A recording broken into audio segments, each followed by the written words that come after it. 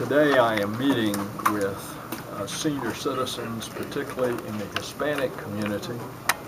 One of the things as we age in our population, particularly as the baby boomers are now getting on up in years, is that it saves money and it gives a greater quality of life if we can keep the senior citizen in the home with their families.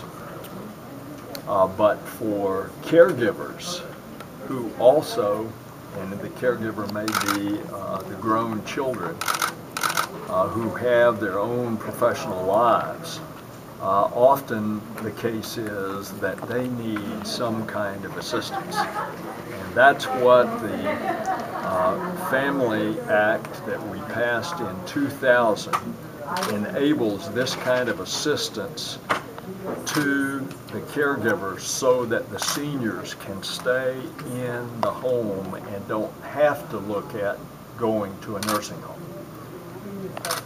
Now, among nursing homes, as you know, the state legislature has cut back the money in Medicaid that is going to hospitals and nursing homes. So we're going to see a crisis there, but that's a state action, not a federal action.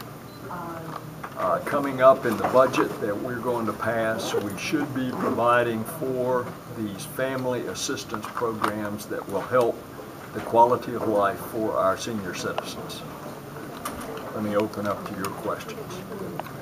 Senator, with respect to rising gas prices, you have raised some concerns about trade rules not being enforced, and you're calling for some action. Tell us what you think the problem is and what we can do about it. Even the Wall Street Journal has reported